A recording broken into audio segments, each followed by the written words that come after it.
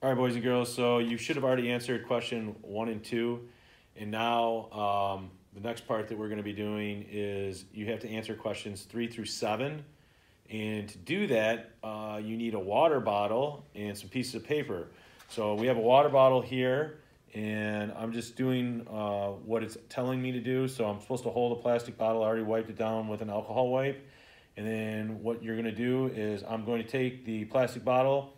I'm going to hold it over the top of these little pieces of paper, and then you guys are going to write your observations below of what you see for question 3, and then you're going to answer question 4, 5, 6, 7, and 8. Oh no, 6, 7.